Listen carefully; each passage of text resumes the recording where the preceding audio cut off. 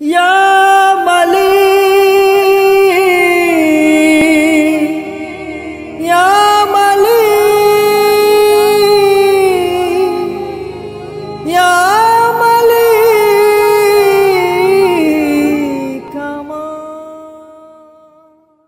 আসসালামু আলাইকুম ওয়া রাহমাতুল্লাহি ওয়া বারাকাতুহু নাহমাদুহু ওয়া নুসাল্লি আলা রাসূলিহিল কারীম আম্মা বা'দু ফাআউযু বিল্লাহি মিনাশ শাইতানির রাজীম বিসমিল্লাহির রাহমানির রাহিম শাহরু রমাদান আল্লাযী উনজিলা ফীহিল কুরআন হুদাল লিন-নাসি ওয়া বায়্যিনাতিন মিনাল হুদা ওয়াল ফুরকান ফামান শাহিদা মিনকুমুশ শাহরা ফালইয়াসুম ওয়া মান কানা মারিদান আও আলা সাফারিন ফা'iদ্দাতুম মিন আইয়ামিন উখর ইউরিদুল্লাহু বিকুমুল ইউসরা ওয়া লা ইউরিদু বিকুমুল উসর ولتكملوا العدة ولتكبروا الله على ما هداكم ولعلكم تشكرون صدق الله العظيم اللهم صل على محمد وعلى آل محمد كما صليت على إبراهيم وعلى آل إبراهيم إنك حميد مجيد اللهم بارك على محمد وعلى آل محمد كما باركت على إبراهيم وعلى آل إبراهيم إنك حميد مجيد কাছে কিংবা দূরে যে যেখান থেকে আজকে আমাদের এই লাইভ প্রোগ্রামটিতে যুক্ত হয়েছেন আপনাদের সবাইকে জানাচ্ছি আন্তরিক শুভেচ্ছা এবং মোবারকবাদ। আহলান ওয়া সাহলান ওয়া মারহাবান বিকুম ফি হাদাল লিকা আত-তাইয়িব আল মুবারক। আশা করছি আপনারা সবাই সুস্থ আছেন, নিরাপদে আছেন, ঈমানের সাথে আছেন। দেখতে দেখতে আমরা প্রায় একটি সপ্তাহ, মালয়েশিয়াতে একটি সপ্তাহ আমরা অলরেডি কাটিয়ে ফেলেছি। আজকে অষ্টম রোজার রাত আমরা কাটাতে যাচ্ছি। আগামীকাল বাংলাদেশে সপ্তম রোজা পালিত হবে। তো দেখতে দেখতে চোখের পলকেই কিন্তু একটি সপ্তাহ আমরা কাটিয়ে ফেলেছি এবং আশা করছি সবাই বাসায় আছেন, নিরাপদে আছেন এবং ব্যক্তিগত ইবাদত আপনারা চালিয়ে যাচ্ছেন। আল্লাহ তাআলা আপনাদের ইবাদতগুলোকে কবুল করুক। আল্লাহ তাআলা আপনাদের সবাইকে সুস্থ রাখুক। গোটা বিশ্বে করোনার যে দুর্যোগ, এই দুর্যোগ থেকে, এই প্রকোপ থেকে আল্লাহ তাআলা আমাদেরকে হেফাজত করুক। যারা করোনা আক্রান্ত হয়েছে তাদেরকে আল্লাহ তাআলা খুব দ্রুত সুস্থ করে দিক। শুরুতে আমরা আল্লাহ রাব্বুল ইজ্জা ওয়াল জালালের দরবারে শুকরিয়া জানাচ্ছি, পড়ছি কালিমাতুশ শুকর আলহামদুলিল্লাহ। এবং যারা আপনারা যুক্ত হয়েছেন তাদের শুকরিয়া জানাচ্ছি। ইতিমধ্যে প্রায় ২৮,০০০ দিনী ভাই এবং বোন আমাদের এই লাইভ প্রোগ্রামটিতে যুক্ত হয়েছেন। আপনাদেরকে শুভেচ্ছা জানাচ্ছি। রমাদানের শুরুতে আমরা জানিয়েছি যে আমরা রমাদানের প্রতি বৃহস্পতিবারে সাপ্তাহিক লাইভ শিরোনামে মিজানুর রহমান আজহারি এই পেজটি থেকে লাইভে আসব। তার এই ধারাবাহিকতায় আজকে দ্বিতীয় লাইভটি আমরা করতে যাচ্ছি। সময়ের ব্যাপারে আমরা বলেছিলাম যে বাংলাদেশ সময় ৯টা ৩০ আমরা এই লাইভটি শুরু করব এবং অধিকাংশেরই একই মতামত ছিল যে বাংলাদেশের সময় অনুযায়ী রাত ৯টা ৩০ ইট সাউন্ডস গুড। বাট আজকে আবার অনেকে আমাকে জানালো যে ৯টা ৩০ চেয়ে যদি একটু পিছিয়ে দেওয়া যায় সেটা হয়তো বেশি ভালো হবে। তাহলে অনেকে যেহেতু এই পরামর্শ দিয়েছে, সেটার আলোকে ইনশাআল্লাহ নেক্সট লাইভ থেকে আমরা 9:45 বাংলাদেশ সময় রাত ৯টা ৪৫ আমরা শুরু করব এবং আশা করছি যে এর মধ্যে আপনারা তারাবির সালাত সবাই শেষ করে ফেলতে পারবেন এবং এই লাইভটিতে জয়েন করতে পারবেন। ইতিমধ্যে আমরা দেখছি প্রায় ৩৫,০০০ ভাই বোন এই লাইভটিতে যুক্ত হয়েছেন। আমি শুরুতেই আপনাদেরকে অনুরোধ করে রাখবো, আপনারা লাইভটি শেয়ার করে দিন, তাহলে আপনাদের অন্যান্য ফেসবুক ফ্রেন্ডরাও এই লাইভটি দেখে এটার সাথে যুক্ত হতে পারবে এবং উপকৃত হতে পারবে ইনশাআল্লাহ। সম্মানিত সুধী, গত সপ্তাহে আমরা আলোচনা করেছিলাম কোরআনময় হোক আমাদের এবারের রমাদান, এই শিরোনামে কিভাবে আমরা কোরআন নাজিলের মাসে কোরআনের সাথে সম্পর্ক বাড়াতে পারি, আমাদের অ্যাটাচমেন্টকে আরও মজবুত করতে পারি। আজকে আমরা সিয়াম রিলেটেড কিছু বিষয় নিয়ে কথা শুনবো, যেহেতু এটা অত্যন্ত গুরুত্বপূর্ণ একটি ইবাদত এবং প্রায় আমাদের কাছে বিভিন্ন প্রশ্ন আসে, সিয়াম রিলেটেড বিভিন্ন বিষয় আমাদের কাছে জানতে চাওয়া হয়। তো আজকে আমরা এই দ্বিতীয় লাইভটিতে সিয়াম রিলেটেড কিছু জরুরি বিষয় নিয়ে আমরা কথা বলবো। বেসিক্যালি 3টি বিষয় আজকে আমি আপনাদের সামনে কথা উপস্থাপন করবার চেষ্টা করব। প্রথমত হচ্ছে এই সিয়াম আমাদের জন্য আল্লাহ তাআলা ফরজ করেছেন, কিন্তু কিছু প্রেক্ষাপটে আল্লাহ তাআলা কিছু ব্যক্তিদেরকে ছাড় দিয়েছেন, যারা রমাদানে সিয়াম না রাখলেও চলবে, রোজা না রাখলেও চলবে, কিন্তু পরবর্তীতে তাদেরকে কাজা করতে হবে। এই বিষয়টা নিয়ে কথা বলবো। পাশাপাশি কি কি কাজ করলে আমাদের এই সিয়াম ভঙ্গ হয়ে যাবে, এই বিষয় নিয়ে অনেকের মধ্যে কনফিউশন থাকে। এই বিষয়টি নিয়ে আজকে আমরা সুস্পষ্ট করার চেষ্টা করব এবং সবশেষে কিছু কিছু বিষয় আছে যেগুলোতে সিয়াম ভঙ্গ হয় না, কিন্তু আমাদের অনেকেরই ধারণা যে এগুলোতে হয়তো রোজা ভঙ্গ হয়ে যেতে পারে। তো এই কনফিউশন দূর করবার জন্য এই বিষয়গুলো নিয়েও আমরা কথা বলবো। তাহলে প্রথমে আমরা বলবো যে কাদেরকে এই সিয়ামের ব্যাপারে ছাড় দেওয়া হয়েছে, তারপর আমরা বলবো কি কাজ করলে রোজা ভেঙে যায়, এবং সবশেষে আমরা শুনবার চেষ্টা করব যে কি কি কাজে আমাদের মধ্যে কনফিউশন তৈরি হয় বাট এতে রোজা ভঙ্গ হয় না।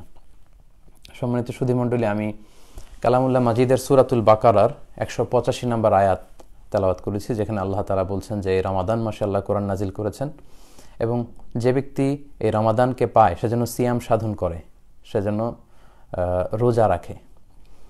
এই আয়াত দিয়ে বেসিকলি সিয়ামকে আমাদের জন্য ফার্জ করা হয়েছে। ফামান শাহিদা মিনকুমুশ শাহরা ফালিয়াসুমহু, তাদের মধ্যে থেকে যারা এই মাস পাবে বা এই মাসে পৌঁছবে তারা যেন রোজা রাখে। এই ফালিয়াসুমহু শব্দ দিয়ে বেসিকলি এই সিয়াম পালনকে আমাদের জন্য ফরজ করা হয়েছে। এবং আমরা জানি যে সিয়াম হচ্ছে one of the 5 pillars of Islam. ইসলামের যে 5টি ভিত্তি, এই 5টি ভিত্তির একটি অন্যতম ভিত্তি হচ্ছে এই সিয়াম। পিলার ছাড়া যেমনি কোনো ভবন কল্পনা করা যায় না, ভবনের অস্তিত্ব, তেমনি সিয়াম ছাড়াও ইসলামের সামগ্রিক রূপকে কিন্তু কল্পনা করা যাবে না।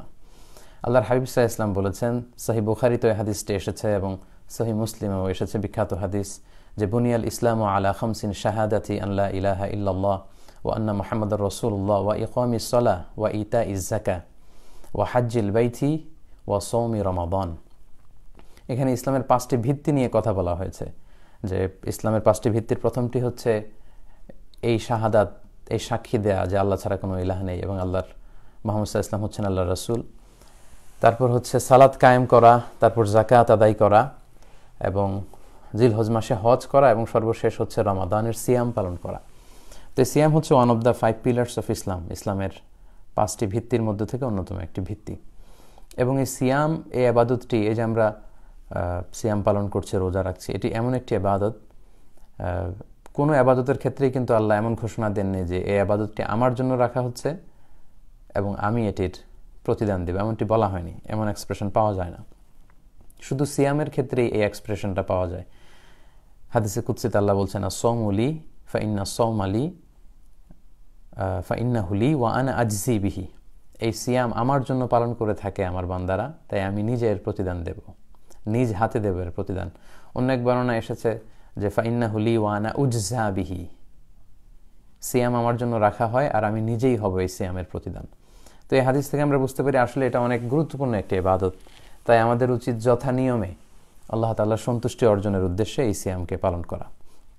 তো সেই উদ্দেশ্যকে সামনে রেখে আজকে আমরা ফিকহুস সিয়াম এই শিরোনামে কিছু কথা শুনব এবং সেখানে আমরা জানবার চেষ্টা করব যে কাদেরকে এই সিয়ামের ব্যাপারে ছাড় দেওয়া হয়েছে, কি কাজ করলে সিয়াম ভঙ্গ হয়, এবং সবশেষে জানবো যে কি কাজ করলে অনেকে মনে করে থাকে যে সিয়াম ভঙ্গ হতে পারে, আসলে সিয়াম ভঙ্গ হয় না।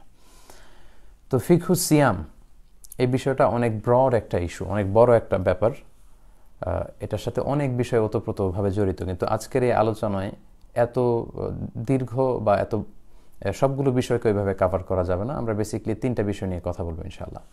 তাহলে প্রথমে আমরা শুনবো যে কাদেরকে এই সিয়াম থেকে ছাড় দেওয়া হয়েছে। আমরা জানি যে প্রাপ্তবয়স্ক প্রতিটি নারী পুরুষের জন্য রমাদানে সিয়াম পালন করা ফরজ, কিন্তু কিছু কিছু ব্যক্তি আছে তাদের কিছু কারণে বা পরিস্থিতির আলোকে তাদেরকে সিয়াম থেকে ছাড় দেওয়া হয়েছে। তারা কারা? আমরা শুরুতে এ ব্যাপারে কথা শুনি যে কাদেরকে সিয়ামের ব্যাপারে আল্লাহ তাআলা ছাড় দিয়েছেন। সর্বপ্রথম যাদেরকে ছাড় দেওয়া হয়েছে তারা হচ্ছে সবি, শিশুদেরকে সিয়ামের ব্যাপারে ছাড় দেওয়া হয়েছে। যারা আমাদের ঘরে ছেলে মেয়ে যারা আছে, যারা বয়সে উপনীত হয়নি, তাদেরকে শারিয়া ছাড় দিয়েছে, তাদের জন্য রোজাকে ফরজ করা হয়নি। তবে বাচ্চাদেরকে ইন্সপায়ার করা উচিত। 6-7 বছরে যখন বাচ্চারা পৌঁছে যাবে, অনেক বাচ্চারা রোজা রাখতে চায়, কিন্তু অনেক সময় বাবা মারা সেটা অ্যালাউ করতে চায় না। আমি বলবো যে তারা যদি রাখতে চায় এবং আপনি ফিল করেন যে ওরা পারবে, তাহলে ওদেরকে বাধা দেওয়া উচিত না, ওদেরকে ইন্সপায়ার করা উচিত। কারণ 1 দিন 2 দিন না খেয়ে থাকলে বাচ্চারা মরে যায় না, কিন্তু এই যে ছোটোবেলা থেকে ওর যে একটা স্পিরিট, রোজা রাখার প্রতি ওর যে একটা আকাঙ্ক্ষা, বড়দের সবাইকে সে রোজা রাখতে দেখে, সেও রোজা রাখতে চায়। তো এই স্পিরিটটা যাতে আমরা নষ্ট না করি, আমরা যাতে তাদেরকে উদ্বুদ্ধ করি। কিন্তু শারিয়া তাদেরকে ছাড় দিয়েছে, কারণ তারা মুকাল্লাফ বিশরা নয়, তাদেরকে ছাড় দেওয়া হয়েছে, তাদের জন্য সিয়াম ফরজ নয়। 2 নম্বরে যাদেরকে ছাড় দেওয়া হয়েছে তারা হচ্ছে মজনুন, মানে পাগল, মেন্টালি যারা ডিসঅর্ডার। কি করছে, কি বলছে কিছুই জানে না, গায়ে কাপড় আছে কি না এটা বুঝতে পারছে না, এই জাতীয় লোকদেরকেও কিন্তু শরিয়া আল ইসলামিয়া ছাড় দিয়েছে, তাদের উপরও রোজা রাখা ফরজ নয়। এটার দলিল হচ্ছে শিশুরা এবং মাজনুন, যারা পাগল, মেন্টালি ডিসঅর্ডার, তারা যে এই সিয়ামের বিধানের আওতার বাইরে, তার দলিল হচ্ছে সুনানে আবু দাউদের একটি হাদিস, এবং হাদিসটি সহি। আল্লাহর হাবিব সাল্লাল্লাহু আলাইহি ওয়াসাল্লাম বলেছেন, রুফি আল কালামু আন সালাসা, 3 শ্রেণীর ব্যক্তির উপর থেকে শরীয়তের কলম উঠিয়ে নেওয়া হয়েছে। তারা কি করছে এগুলো লিখে রাখা হয় না, এটা মওকুফ, শরীয়তের কলমকে উঠিয়ে নেওয়া হয়েছে। এর মধ্যে প্রথম শ্রেণী হচ্ছে আনিন নাইমি হাত্তা ইয়াস্তাইকিযা, ঘুমন্ত ব্যক্তি থেকে শরীয়তের কলম উঠিয়ে নেওয়া হয়েছে। ঘুমন্ত অবস্থায় কে কি করলো এর ব্যাপারে আল্লাহ তাআলা তাকে জিজ্ঞেস করবে না। তারপর 2 নম্বর হচ্ছে ওয়ানিস সাবি হাত্তা ইয়াহতালিমা, শিশুদের ব্যাপারে ছাড় দেয়া হয়েছে যতক্ষণ না তারা বালেগ বা বালেগা হয়, অর্থাৎ ম্যাচিউরড হয়, প্রাপ্তবয়স্ক হওয়ার আগ পর্যন্ত তাদেরকে ছাড় দেওয়া হয়েছে, তাদের জন্য সিয়াম ফরজ নয়।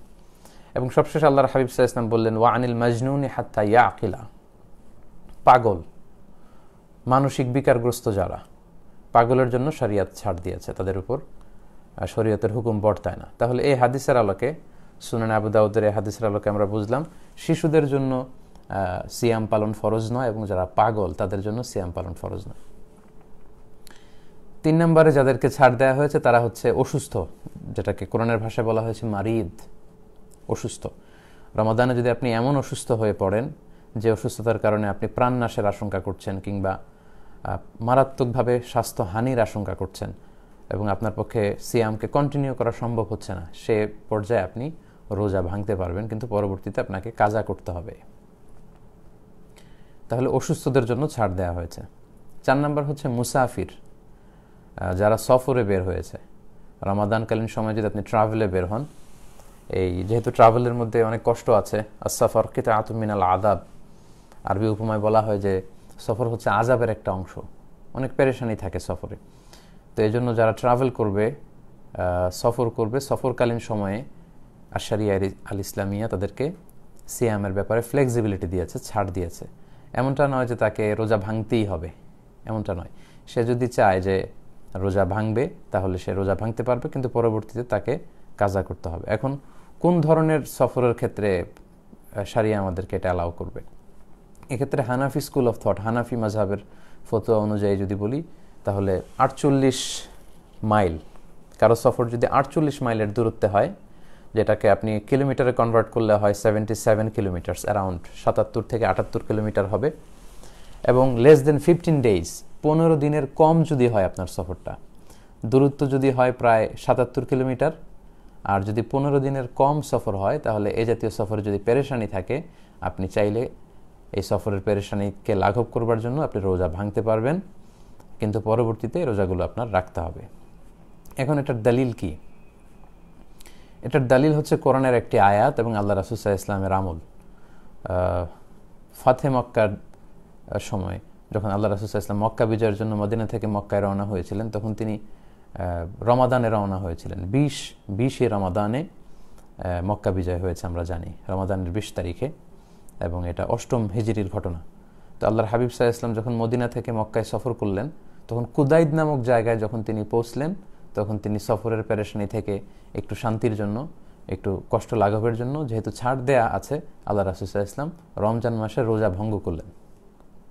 এবং আল্লাহর হাবিব সাল্লাল্লাহু আলাইহি ওয়াসাল্লামের আমলটি দেখে সাথে থাকা সব সাহাবীরা, তারাও কিন্তু পানি খেয়ে রোজা ভঙ্গ করলো। হাদিসটি এসেছে সহিহ বুখারীতে, খরাজা আমাল ফাতহি ফি রমাদানা ফাসামা হাত্তা বালাগাল কুদাইদ সুম্মা আফতারা ওয়া আফতারু। ওই সফরে কুদাইদ নামক জায়গা যখন আল্লাহ রাসূল সাল্লাল্লাহু আলাইহি ওয়াসাল্লাম আসলেন, তখন তিনি পানি খেয়ে ওটের উপর বসা ছিলেন, পানি খেলেন, এবং আল্লাহ রাসূল সাল্লাল্লাহু আলাইহি ওয়াসাল্লামের পানি খাওয়ার দৃশ্য সবাই দেখতে পেল। আল্লাহ রাসূল সাল্লাল্লাহু আলাইহি ওয়াসাল্লাম জনসম্মুখে এটা করলেন যাতে করে সবাই বুঝতে পারে যে সফর অবস্থায় রোজা ভাঙা জায়েজ, এবং এটা থেকে যাতে অন্যরাও ফ্লেক্সিবিলিটি নিতে পারে। আল্লাহ রাসূল সাল্লাল্লাহু আলাইহি ওয়াসাল্লামের দেখা দেখি সাথে থাকা সব সাহাবারাও, ওনারাও পানি খেয়ে রোজা ভাঙলেন। তাহলে এই হাদিস থেকে আমরা বুঝলাম যে সফর অবস্থায় শরিয়া আমাদেরকে এটা ছাড় দিয়েছে, এবং সূরা বাকারার 184 নম্বর আয়াতেও এ ব্যাপারে স্পষ্ট প্রমাণ পাওয়া যায়। তার তৎপরবর্তী আয়াত 185 নম্বর আয়াতেও কিন্তু এ ব্যাপারে আল্লাহ তাআলা 2 বার এই কথাটি ঘোষণা করেছেন যে ফামান কানা মিনকুম মারিদান। সূরা বাকারার 184 নম্বর আয়াতে আল্লাহ বললেন, ফামান কানা মিনকুম মারিদান, তোমাদের মধ্যে থেকে যারা অসুস্থ হয় এই রমাদানে, আও আলা সফর, কিংবা যদি সফরে থাকে, ট্রাভেল করে, ফাইদ্দাতুম মিন আইয়ামিন উখর, তাহলে তারা রোজা ভাঙতে পারবে, কিন্তু ফায়াউদ্দুনা মিন আইয়ামিন উখর, তারা অন্য সময়ে এটা গুনে গুনে আদায় করে ফেলবে, অর্থাৎ কাজা করবে। লেটস সে সফরের জন্য যদি আপনি 5টি রোজা ভাঙেন, কিংবা অসুস্থতার কারণে যদি 5টি রোজা ভাঙেন, বছরের অন্য 11 মাসের যে কোনো সময়ে আপনি এর পরের রমাদান আসার আগেই এই 5টি রোজা আপনাকে কাজা করে ফেলতে হবে, এবং যত দ্রুত আপনি কাজা করে ফেলতে পারেন ততই ভালো, কারণ এটা আপনার জন্য আবশ্যকীয় একটা ইবাদত, এবং আপনি এগুলো আদায় না করে যদি আল্লাহর কাছে যান তাহলে এগুলো ছাড়াই কিন্তু আপনি আল্লাহর কাছে হাজির হবেন। সো যত দ্রুত সম্ভব, as soon as we can, আমাদের উচিত আমাদের কাজা সিয়াম যদি থাকে এগুলো আদায় করে ফেলা। তাহলে 3 আর 4 নম্বরে আমরা জানলাম অসুস্থ ব্যক্তি এবং যারা সফরে আছে তাদেরকে শরিয়া ইসলামিয়া ছাড় দিয়েছে। 5 নম্বরে হচ্ছে যারা খুব বয়োবৃদ্ধ, অতিবৃদ্ধ, লেটসে অতিশিপর যারা, অশীতিপর বৃদ্ধ যারা প্রায় 80-90 বছর বয়স হয়ে গিয়েছে, অসুস্থতার কারণে তাদের হয়তো রোজা রাখা সম্ভব হচ্ছে না, বা এত বয়স তাদের পক্ষে তাদের সাধ্যের বাইরে, আউট অফ দেয়ার ক্যাপাসিটি, তাদের জন্য কিন্তু ইসলাম তাদেরকে ছাড় দিয়েছে। পাশাপাশি এমন অসুস্থ যার সুস্থ হওয়ার আর কোনো সুযোগ নেই, লেটসে ডক্টর তাকে বলে দিয়েছে যে আপনার এই রোগ থেকে আবার সুস্থ হয়ে ফিরে আসার কোনো সুযোগ নেই, এই রোগ আপনাকে ছাড়বে না, এবং এই অসুস্থতার কারণে সে রোজা রাখতেও পারছে না, এরকম ব্যক্তিদের জন্য কিন্তু ছাড় দেয়া হয়েছে। অতিবৃদ্ধ এবং এমন রোগ যে রোগ ভালো হওয়ার কোনো সম্ভাবনা নেই, তো তাদের যেহেতু রোজা রাখার কোনো সুযোগই নেই, পরবর্তীতেও রাখতে পারবে না, কাজা করতে পারবে না, তাদের জন্য শারিয়া ফিদিয়ার ব্যবস্থা করেছে। আল্লাহ তাআলা সূরা বাকারার 184 নম্বর আয়াতে বলছেন, ওয়া আলাল্লাযীনা ইউতীকুনাহু ফিদিয়াতুন তুআমু মিসকিন, যারা রোজা রাখতে পারবেই না, একেবারেই পারবে না, তারা মিসকিনদেরকে খাবার খাওয়াবে, তুআমু মিসকিন তারা করবে। ফিদিয়াটা কি? ফিদিয়া হচ্ছে প্রত্যেক রোজার জন্য, খুব সহজ সাপটা উত্তর হচ্ছে প্রত্যেক রোজার জন্য 2 জন মিসকিনকে খাইয়ে দেওয়া। That is the easiest one. প্রত্যেকটি রোজার জন্য 2 জন মিসকিনকে আপনি খাওয়াবেন, এবং এই খাবারটা হবে এই মিডিয়াম স্ট্যান্ডার্ডের খাবার। আপনি সাধারণত সারা বছরব্যাপী যে ধরনের খাবার নিজে গ্রহণ করে থাকেন, এই মানের 2 বেলা খাবার খাওয়াতে যত টাকা লাগে টাকাও দিতে পারেন, বাড়িতে এনে যদি খাওয়াতে চান মিসকিনদেরকে সেটাও করতে পারেন। 30 জন মিসকিনকে যদি আপনি একসাথে এনে 30 দিনের জন্য 2 বেলা খাইয়ে দেন সেটাও হবে, অথবা একজনকে যদি 2 বেলার করে 30 দিনের জন্য টাকা পে করে দেন সেটাও হবে। সাইয়েদনা আনাস রাদিয়াল্লাহু তাআলা আনহু, উনি যখন খুব বৃদ্ধ হয়ে গিয়েছিলেন এবং এই বার্ধক্যের কারণে যখন তিনি রোজা রাখতে পারছিলেন না, হাদিসে এসেছে যে উনি ফাকাদ সাবাতা আন আনাস ইবনে মালিক আন্নাহু কানা ফিল আমিল লাযী মাতা ফীহি লাম ইয়াস্তাতি আইয়াসুমা রমাদান, তিনি অসুস্থতার কারণে, বার্ধক্যের কারণে রোজা রাখতে পারছিলেন না। ফাআতা'আমা 30 মিসকিনান খুবজান ওয়া লাহমা, তিনি 30 জন মিসকিনকে ফিদিয়া হিসেবে রুটি আর গোশত খাইয়েছিলেন, হাত্তা আশবাউ, এবং এই 30 জন মিসকিন পেট ভরে তারা খেয়েছিল। তাহলে ফিদিয়ার সহজ কথা হচ্ছে যে আপনি প্রত্যেকটা রোজার জন্য একজন মিসকিনকে 2 বেলা খাবার তাদেরকে খাইয়ে দিবেন, অথবা 2 বেলা খাবারের দাম যত হয় সেটা আপনি দিয়ে দেবেন। লেটসে আপনি যে মানের খাবার খান প্রতি বেলায়, সেটার দাম যদি 50 টাকা মূল্যমানের হয়, তাহলে 2 বেলার জন্য তাকে একটি রোজার ফিদিয়া হিসেবে 100 টাকা দিতে হবে, 30 রোজার জন্য 3000 টাকা দিতে হবে। এইভাবে প্রত্যেকের খাবারের যে স্ট্যান্ডার্ড সেটা অনুযায়ী কিন্তু আপনারা ফিদিয়া আদায় করতে পারেন। অনেকেই আমাদের কাছে প্রশ্ন করেন যে হুজুর, আমার দাদি খুব অসুস্থ, আমার নানি খুব অসুস্থ, এবং এত বয়স, রমজানের পরে যে রোজা রাখতে পারবে সেটারও সুযোগ নেই, তো সেক্ষেত্রে ওনারা ফিদিয়া দিবে এই সিস্টেম ফলো করে। এখানে হাদিসে নিসফু সামিনাত তাআমের কথা এসেছে, খাবারের মধ্য থেকে চাল দিয়ে যদি আপনি দেন তাহলে কিলোগ্রাম ও নিসফ 1.5 কেজি। সেই কমপ্লেক্সিটিতে আমি গেলাম না, খুব সহজ সাপটা উত্তর হচ্ছে আপনি ফিদিয়াতুত তাআমু মিসকিন, একটি রোজার জন্য একজন মিসকিনকে 2 বেলা খাবার খাওয়াবেন, অথবা ওই খাবারের টাকা দিয়ে দিলে ওই দিনের ফিদিয়া আদায় হয়ে যাবে। 30 দিনের জন্য 30 জন মিসকিনকে অথবা একজনকে 30 দিন যদি আপনি খাবার খাইয়ে দেন কিংবা টাকা দিয়ে দেন তাহলে ফিদিয়া আদায় হয়ে যাবে। তাহলে এই 5 শ্রেণীর লোককে ছাড় দেওয়া হলো। 6 নম্বর হচ্ছে তাদেরকে বলা হয় আসহাবুল আমাল আশ-শাক্কা, যারা খুব হার্ড ওয়ার্কিং করে এবং ওই কাজের কারণে ওই কাজ ছাড়া তাদের উপার্জনের আর কোনো মাধ্যম নেই, এবং তাদের পক্ষে রোজা রাখাও সম্ভব হচ্ছে না। এই ধরনের লোকদেরকেও কিন্তু শরিয়া ছাড় দিয়েছে। যেমন লেটস সে চৈত্র মাসে, আমাদের বাংলাদেশে যে প্রচণ্ড চৈত্রের রোদ, ওই চৈত্র মাসে যারা রিক্সা চালায়, এরকম রিক্সা চালকদের সাথে যদি আপনি কথা বলেন তাহলে তাদের অনেকেই রোজা রাখে না, কারণ এটা আউট অফ দেয়ার ক্যাপাসিটি, তাদের সাধ্যের বাইরে। তারা যদি চৈত্র মাসে রিক্সা চালিয়ে জীবন ধারণ করতে হয় তাহলে রোজা রাখাটা তাদের পক্ষে সম্ভব না। আমাদের অনেক বাংলাদেশি ভাইরা তারা সৌদি আরবে বা আরব বিশ্বে মরুভূমিতে কাজ করে, প্রচণ্ড রৌদ্র, সেখানকার মরুভূমিতে তারা কাজ করার কারণে তারা রোজা রাখতে পারে না। যদি রোজা রাখে ওরা মারাই যাবে, ডিহাইড্রেশনে ভুগবে, পানি শূন্যতায়।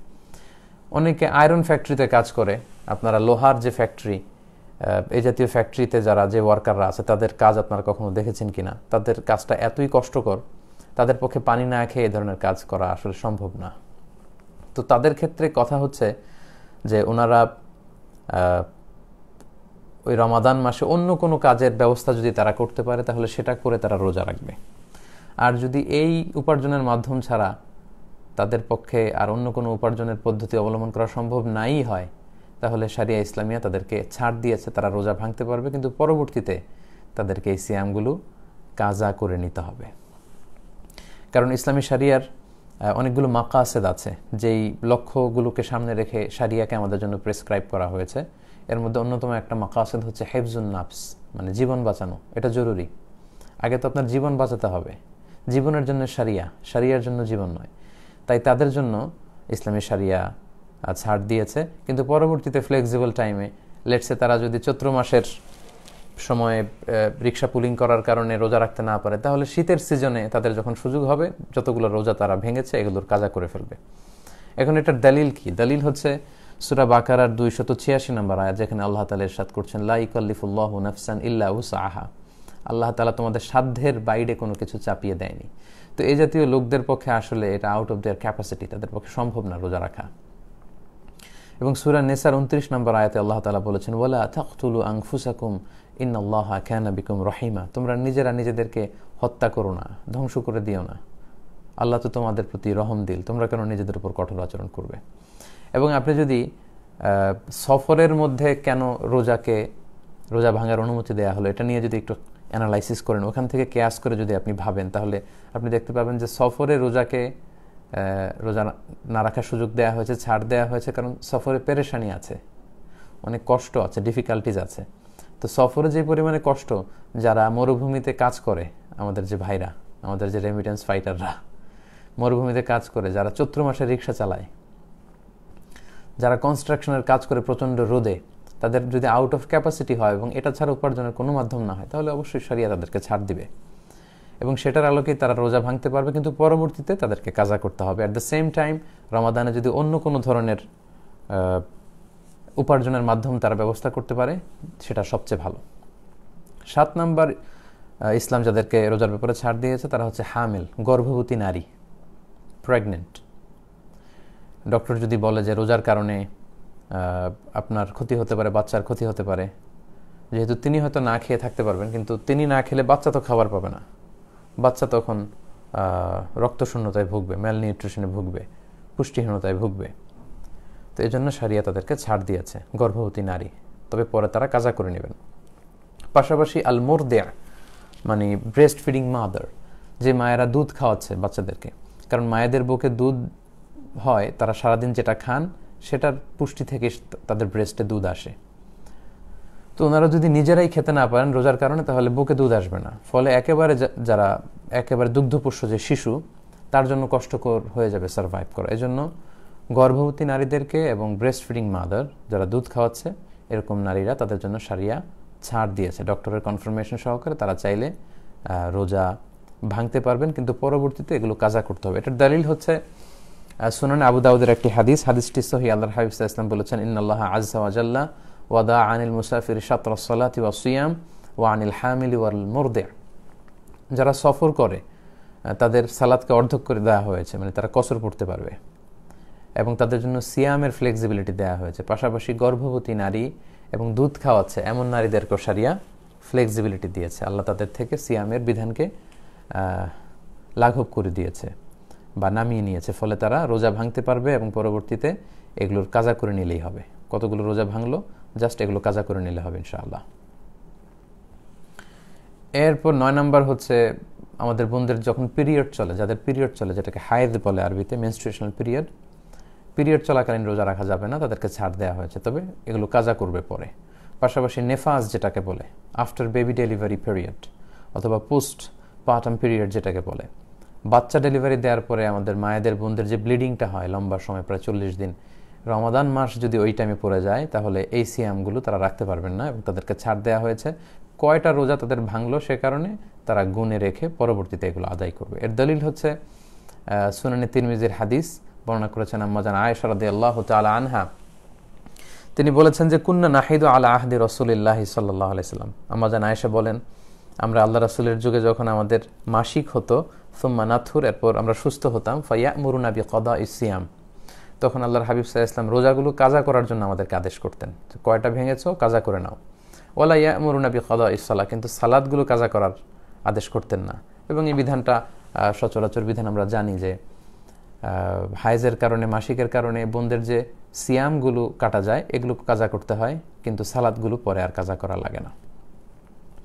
এবং আম্মা জান আয়েশা রাদিয়াল্লাহু তাআলা আনহা ওনার রমাদান যে সিয়ামগুলো কাজা হতো এগুলো তিনি পরবর্তী শাবান মাসে প্রায় 1 বছর পর, 11 মাস পরে এগুলো পালন করতেন। এর কারণ হচ্ছে আল্লাহ রাসূল সাল্লাল্লাহু আলাইহি ওয়াসাল্লামের দিকটাকে খেয়াল করে, কারণ রাসূল সাল্লাল্লাহু আলাইহি ওয়াসাল্লাম নিজেও রমাদানের পরে শাবান মাসে সবচেয়ে বেশি নফল রোজা রাখতেন। তো রাসূল সাল্লাল্লাহু আলাইহি ওয়াসাল্লামের সাথে মিলিয়ে উনিও ওনার ফরজ ভাঙ্গা রোজাগুলো উনি রেখে ফেলতেন। তাহলে হাজব্যান্ড ওয়াইফ আল্লাহ রাসূল সাল্লাল্লাহু আলাইহি ওয়াসাল্লাম এবং আম্মা জান আয়েশা দুজনে মিলে রোজা রাখছেন। বছরের অন্যান্য সময় আম্মা জান আয়েশা রাদিয়াল্লাহু তাআলা আনহা ওনার ভাঙতি রোজাগুলো রাখতেন না, এই কারণে, কারণ অন্য সময় আল্লাহ রাসূল সাল্লাল্লাহু আলাইহি ওয়াসাল্লাম হয়তো দিনের বেলায় আম্মা জান আয়েশা রাদিয়াল্লাহু তাআলা আনহার সঙ্গ চাইতে পারেন, তো উনি যদি কাজা রোজা রাখেন তখন তো সঙ্গ দিতে পারবেন না। তো এই জন্য আল্লাহ রাসূল সাল্লাল্লাহু আলাইহি ওয়াসাল্লামের দিকে খেয়াল করে আম্মা জান আয়েশা শাবান মাসে, পরবর্তী শাবান মাসে প্রায় 10-11 মাস পরে শাবান মাসে ওনার কাজা রোজাগুলো রেখে ফেলতেন রমাদানের আগে দিয়ে, কারণ আল্লাহ রাসূল সাল্লাল্লাহু আলাইহি ওয়াসাল্লাম নিজেও শাবান মাসে বেশি নফল রোজা রাখতেন। ফলে আম্মা জান আয়েশার সঙ্গ পাওয়ার প্রসঙ্গটি দিনের বেলা আর আসতো না। তো এই 10 শ্রেণীর ব্যক্তিকে, সম্মানিত দিনী ভাই এবং বোনেরা, আল্লাহ তাআলা এই রোজার বিধান থেকে ছাড় দিয়েছেন। তবে যাদের ব্যাপারে আমরা উল্লেখ করেছি যে যাদের কাজা করতে হবে তারা পরবর্তীতে কয়টি রোজা ভেঙেছিল এই পরিস্থিতির কারণে সেগুলো খুব খেয়াল করে ডায়েরিতে টুকে রাখবে অথবা মোবাইলে নোট করে রাখবে কিংবা খেয়াল রাখবে এবং পরবর্তীতে অবশ্যই সেগুলোর কাজা করতে হবে। তাহলে আমরা 3টি বিষয় নিয়ে যে আজকে কথা বলার কথা ছিল, প্রথম বিষয়টি আমরা আলোকপাত শেষ করলাম।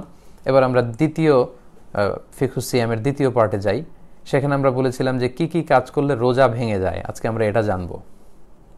এই যে আমরা সিয়াম পালন করছি, প্রায় 6টি রোজা রাখলাম, কি কাজ করলে রোজা ভেঙে যায় এ নিয়ে আমাদের অনেক জল্পনা কল্পনা, অনেক প্রশ্ন। আশা করি আজকের এই লাইভ সেশনটি শুনবার মধ্য দিয়ে আপনাদের সংশয় দূর হবে ইনশাআল্লাহ। এক্ষেত্রে আমরা প্রথমেই সিয়ামের সংজ্ঞা উল্লেখ করতে চাই যে সিয়াম কাকে বলে। সিয়াম বা আসওম, এটা সংজ্ঞা হচ্ছে আসওমু হুয়াল ইমসাক আনিল আকলি ওয়া শুরবি ওয়াল জিমাই মিন তুলুইল ফাজরি ইলা গুরুবিশ শামসি মা আন-নিয়্যাহ, অর্থাৎ খাওয়া অথবা কোনো কিছু পান করা কিংবা স্ত্রী সম্ভোগ করা, এই 3টা কাজ থেকে বিরত থাকা। কখন থেকে? তুলুউল ফাজর ইলা গুরুবিশ শামস, ফজর থেকে শুরু করে সানসেট পর্যন্ত। এই লং পিরিয়ড অফ টাইমে কোনো ধরনের পানাহার করা যাবে না, স্ত্রীর সাথে ইন্টিমেসিতে যাওয়া যাবে না। নিয়ত সহকারে এই যে আপনি রিচুয়ালসটা পালন করলেন, এই যে বিধানটা আপনি পালন করলেন, এটার নাম হচ্ছে সওম। তো সওম বা সিয়ামের এই সংজ্ঞা থেকেই, এই ডেফিনেশন থেকেই কিন্তু আমরা বুঝতে পারছি যে আমরা যদি কেউ খাই তাহলে রোজা ভেঙে যাবে, পান করলে রোজা ভেঙে যাবে, স্ত্রী সম্ভোগ করলে রোজা ভেঙে যাবে। এবং সম্মানিত দিনী ভাই এবং বোনেরা, এই 3টি মানদণ্ডের কাছাকাছি যে জিনিসগুলো আছে এগুলোর কারণে রোজা ভেঙে যাবে। সরাসরি খাওয়া কিংবা ইনডাইরেক্টলি খাওয়া, এতে রোজা ভেঙে যাবে। ডিরেক্টলি আপনি স্ত্রীর সাথে ফিজিক্যাল ইন্টিমেসিতে যাওয়া অথবা যে কোনোভাবে আপনার শাহওয়াতকে পূর্ণ করা, এটার মধ্যে দিয়ে যদি আপনার সিমেন আউট হয় তাহলে কিন্তু আপনার রোজা ভেঙে যাবে। তাহলে এই সংজ্ঞার আলোকে আসুন আমরা জেনে নিই যে কি কি কাজ করলে আমাদের রোজা ভঙ্গ হয়ে যাবে। 1 নম্বর হচ্ছে ইচ্ছাকৃত যদি কেউ খেয়ে ফেলে রমাদানে, ইচ্ছাকৃত খাবার খেলে রোজা ভেঙে যায়। 2 নম্বর হচ্ছে ড্রিঙ্কিং ইনটেনশনালি, ইচ্ছাকৃত যদি কেউ ড্রিঙ্কস করে, পান করে, কোনো শরবত খেয়ে ফেলে, পানি খেয়ে ফেলে, জুস খেয়ে ফেলে, রোজা ভেঙে যাবে। 3 নম্বর হচ্ছে যদি ফিজিক্যাল ইন্টারকোর্স করে দিনের বেলায়, হাজব্যান্ড ওয়াইফ যদি ফিজিক্যাল ইন্টারকোর্স করে তাহলে তাদের রোজা ভেঙে যাবে। এবং এই ইচ্ছাকৃত খাওয়া, পান করা এবং ফিজিক্যাল ইন্টারকোর্স করা এটা খুব ভয়ঙ্কর। এই কারণে আপনার যে রোজাটা ভাঙলো এটা শুধু কাজা করলেই হবে না, কাফারাও করতে হবে। এবং কাফার একটা রোজার কাজা হচ্ছে একটি রোজা রাখা, আর একটি রোজার কাফারা হচ্ছে 60টি রোজা রাখা। 60, আই রিপিট, 60টি রোজা রাখা এবং মোতাতালিয়ান, ধারাবাহিকভাবে, মাঝখানে কোনো গ্যাপ দেওয়া যাবে না। তো এটা খুবই বড় একটা থ্রেট শরিয়ার পক্ষ থেকে এবং বড় একটা ওয়ার্নিং যারা রমাদানের রোজাকে ভঙ্গ করে। এটা পানাহারের কারণে হোক, স্ত্রী সম্ভোগের কারণে হোক, হাজব্যান্ড ওয়াইফের ফিজিক্যাল ইন্টিমেসির কারণে হোক, এতে যদি রোজা ভঙ্গ হয় শুধু কাজা করলেই হবে না, আপনাকে কাফারাও দিতে হবে। এবং হানাফি এবং মালিকি মাযহাবে এই কাফারা ওয়াজিব হয় দুটি কারণে, পানাহার এবং স্ত্রী সম্ভোগ। অর্থাৎ আপনি যদি দিনের বেলা ইচ্ছা করে খেয়ে ফেলেন কিংবা ফিজিক্যাল ইন্টিমেসিতে যান স্ত্রীর সাথে, তাহলে আপনার কাজাও লাগবে, কাফারাও লাগবে। কিন্তু শাফি এবং হাম্বলি মাযহাবে শুধু স্ত্রী সম্ভোগটাকেই কাফারা ওয়াজিব হওয়ার কারণ হিসেবে উল্লেখ করা হয়েছে। তো আমাদের বাংলাদেশে যেহেতু বেশিরভাগ লোকজনই হচ্ছে বা 90%, মোর দেন 90% হানাফি মাযহাবকে আমরা অনুসরণ করি, তো সেক্ষেত্রে আমরা এটাই সাজেস্ট করব যে যদি আপনি খেয়ে ফেলেন রমজানে ইচ্ছাকৃত, যদি আপনি মানে খাবার খাওয়ার মধ্য দিয়ে রোজা ভাঙেন কিংবা ফিজিক্যাল ইন্টিমেসির কারণে রোজা ভাঙেন, তাহলে আপনাকে কাজাও করতে হবে, আপনাকে কাফারাও করতে হবে। সেটা খুবই ভয়ঙ্কর। একটি রোজার কাজা হচ্ছে একটি রোজা পরবর্তীতে রাখা এবং একটি রোজার কাফারা হচ্ছে 60টি রোজা রাখা। কিন্তু এই 60টি রোজা রাখলেও রমাদানের একটি রোজার যে বারাকা বা মাহাত্ম সেটা কিন্তু হাসিল হবে না। So be aware of that. এ ব্যাপারে কিন্তু আমাদেরকে সাবধানে থাকতে হবে, কোনোভাবেই আমরা এই পাপ কাজের সাথে যেন জড়িয়ে না যাই। 4 নম্বর হচ্ছে ভমিটিং ইন্টেনশনালি। ইচ্ছা করে যদি কেউ বমি করে তাহলে তার রোজা ভেঙে যাবে। এর দলিল হচ্ছে সুনানে তিরমিজির হাদিস, হাদিসটি সহিহ। আল্লাহর হাবিব সাল্লাল্লাহু আলাইহি ওয়াসাল্লাম বলছেন, মান যারাআহুল কাইউ আই গালাবাহু ফালাইসা আলাইহি কাদা। কারো যদি বমি চলে আসে, মানে বমি তার উপর বিজয় লাভ করে, অর্থাৎ বমি চলে আসলো হুট করে অসুস্থতার কারণে বা খারাপ লাগছে, বমি চলে আসলো, তাহলে কিন্তু তার কাজা করা লাগবে না, রোজা ভাঙবে না। কিন্তু ওমান ইস্তাকা আমাদান, ইচ্ছা করে যদি কেউ বমি আনতে চায় এবং বমি করে ফেলে, ফালইয়াকদি, তার রোজা ভেঙে যাবে এবং সে যেন এই রোজাটি কাজা করে। তাহলে 4 নম্বরে জানলাম ইচ্ছাকৃত বমি করলে রোজা ভেঙে যায়। 5 নম্বর হচ্ছে মাস্টারবেশন, যেটাকে আরবিতে বলে আল ইস্তিমনা, বাংলায় বলা হয় হস্তমৈথুন। এই কাজ যদি কেউ করে, অর্থাৎ ইচ্ছাকৃতভাবে যদি বীর্যপাত করে, তাহলে সে কারণে কিন্তু আপনার রোজাটি ভেঙে যাবে। সো যুবক ভাইরা, যুবক যুবতীরা খুবই সাবধান, এটা একটা বড় ধরনের পাপ, কবিরা গুনাহ মিনাল কাবায়ের, এবং রমাদানে যদি কেউ এই কাজ করে তার রোজা কিন্তু ভেঙে যাবে। এটার দলিল হচ্ছে সহিহ বুখারীর হাদিস, হাদিসে কুদসি, যেখানে আল্লাহ তাআলা ইরশাদ করছেন, ইয়াদাউ তুআমাহু ওয়া শারাবাহু ওয়া শাহওয়াতাহু মিন আজলি। রোজাদার রমজান মাসে আমি আল্লাহর সন্তুষ্টির জন্য খাবারকে বর্জন করে, পান করাকে বর্জন করে এবং তার শাহওয়াতকে বর্জন করে, তার যে ডিজায়ার, তার যে যৌন তাড়না, এটাকে সে অবদমিত করে রাখে, কন্ট্রোল করে রাখে। সো আপনি যদি ইস্তেমনা করেন, অর্থাৎ মাস্টারবেশন করেন, তার মানে এর মাধ্যমে আপনি আপনার শাহওয়াতকে, আপনার খায়েশকে আপনি পূরণ করলেন। সিমেন আউট করার মধ্য দিয়ে আপনি কিন্তু আপনার এই শাহওয়াতকে অর্জন করে ফেললেন। ফলে এই যে সিয়ামের একটা পার্ট হচ্ছে শাহওয়াতকে বর্জন করা, সেটা হয়নি, ফলে এ কারণে আপনার রোজা ভেঙে যাবে। সো খুব সাবধান। 6 নম্বর হচ্ছে কেউ যদি সিগারেট খায়, স্মোকিং করে, স্মোকিং ইনভ্যালিডেটস দ্য ফাস্ট। স্মোকিং এমনিই তো এটা বড় ধরনের গুনাহ, এটা স্বাস্থ্যহানি হয়, পরিবেশ দূষণ করে, আশেপাশে যারা থাকে তাদেরও ক্ষতি। সো যারা স্মোকিং করছেন রমাদানে খুবই সাবধান, আপনাদের রোজা কিন্তু ভেঙে যাচ্ছে। কারণ স্মোকিংয়ের মাধ্যমে যে টোবাকোর যে ধোঁয়া এবং এর মধ্যে কিছু পার্টিকেল কিন্তু আপনার দেহের ভেতরে চলে যাচ্ছে, স্টোমাকে চলে যাওয়ার সমূহ সম্ভাবনা। এই জন্য স্কলাররা বলেছেন যে স্মোকিং করলে রোজা ভেঙে যায়। 7 নাম্বার হচ্ছে নাকে যদি আপনি কোনো ওষুধ দেন, let's say nose drop, it's very sensitive. I repeat, আমি আবার বলছি, নাকে যদি আপনি কোনো ধরনের ড্রপ ইউজ করেন, কারণ hour nose is a gateway to reach to our stomach. আমাদের নাক দিয়ে কিন্তু আমাদের স্টোমাকে পানি, খাবার এগুলো পৌঁছে যায়। এজন্য দেখবেন কেউ যদি অসুস্থ হয় তাকে অনেক সময় নাক দিয়ে স্যালাইন দেওয়া হয়, নাক দিয়ে খাবার দেওয়া হয়। তার মানে নাক দিয়ে আমাদের পাকস্থলিতে বা আমাদের স্টোমাকে খাবার পৌঁছানোর একটা গেটওয়ে আছে। সো এই নোজ ড্রপে কিন্তু আপনার রোজা ভেঙে যাবে। এটা ভেরি সেন্সিটিভ, সাধারণত usually it goes in. So এই জন্য স্কলারদের ভিউ হচ্ছে যে আপনি নাকের ড্রপ যদি ইউজ করেন, এটার স্বাদ গলায় চলে যাবে এবং স্টোমাকে চলে যাওয়ার সম্ভাবনা। সো এটাতে রোজা ভেঙে যাবে। তাই আমরা সাজেস্ট করি আপনি রাত্রিবেলায় নাকের ড্রপ ইউজ করবেন। নাক দিয়ে কোনো ওষুধ ইউজ করলে কিন্তু আপনার রোজা ভেঙে যাবে। এটার দলিল হচ্ছে সুনানে তিরমিজির হাদিস। আল্লাহ রাসূল সাল্লাল্লাহু আলাইহি ওয়াসাল্লাম এক সাহাবীকে বলেছিলেন যে আসবিগিল wudu, তুমি অজুকে পরিপূর্ণভাবে আদায় করো, ওয়া খাল্লিল বাইনাল আসাবি', আর অজুর সময় আঙ্গুলগুলো সুন্দর করে খিলাইল করে করে পানি পৌঁছে দাও, ওয়া বালিগ ফিল ইস্তিনশাক, আর ভালো করে নাকে পানি দাও। আমরা অজুর সময় নাকে পানি দিয়ে ইস্তিনশাক করি। তবে ইল্লা আন তাকুনা সাইমান, তবে তুমি যদি রোজা অবস্থায় থাকো তাহলে নাকে পানি দিতে যেও না, নাকে পানি দিয়ে ভেতরের দিকে টান দিও না, কারণ রোজা অবস্থায় নাকে পানি দিয়ে ভেতরের দিকে টান দিলে এটা আপনার খাদ্যনালী দিয়ে স্টোমাকে, আপনার পাকস্থলীতে পৌঁছে যাওয়ার সমূহ সম্ভাবনা, এতে রোজা ভেঙে যাবে। তাই নাকের ড্রপ যদি আপনি ইউজ করেন আপনার রোজা ভেঙে যাবে। তাহলে সম্মানিত শুধু আমরা এই পয়েন্টটাও ভালো করে আশা করি বুঝতে পারলাম যে আমরা কি কি কাজ করলে আমাদের সিয়াম ভঙ্গ হয়ে যায়। দ্বিতীয় পয়েন্টটিও আমরা আশা করি বুঝতে পেরেছি। সর্বশেষ পয়েন্টে তাহলে আমরা এখন চলে যাব। আমরা আগেই বলেছিলাম সর্বশেষ পয়েন্ট হচ্ছে things or actions that don't invalidate the fast.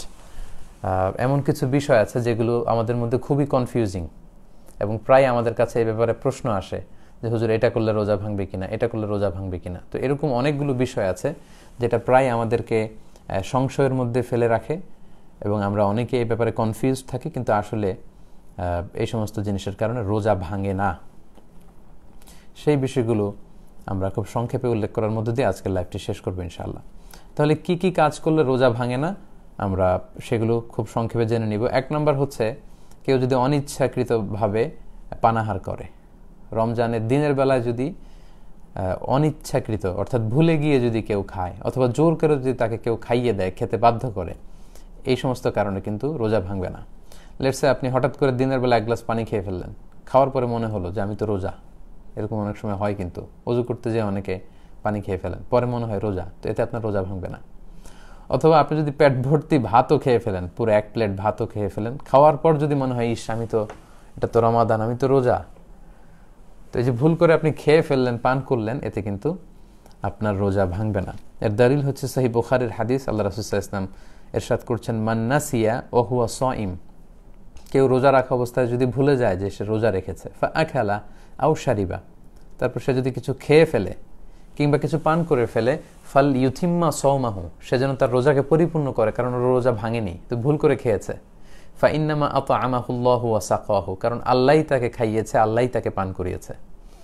এজন্য সম্মানিত দিনী ভাই এবং বোনেরা, আমাদের অনেকের এই মিস্টেকটা হয়। রমজানের দিনের বেলায় ভুল করে যদি আপনি পানি খেয়ে ফেলেন বা কিছু খেয়ে ফেলেন, আপনার রোজা ভেঙেছে বলে আপনি ভুল করবেন না, মনে করে ভুল করবেন না, আপনার রোজা ভাঙেনি, your Siam is still okay. So আপনি রোজা কন্টিনিউ করবেন, কারণ আল্লাহই আপনাকে খাইয়েছে, আল্লাহই আপনাকে পান করিয়েছে। ভুলের কারণে আপনার রোজা ভেঙে যাবে না।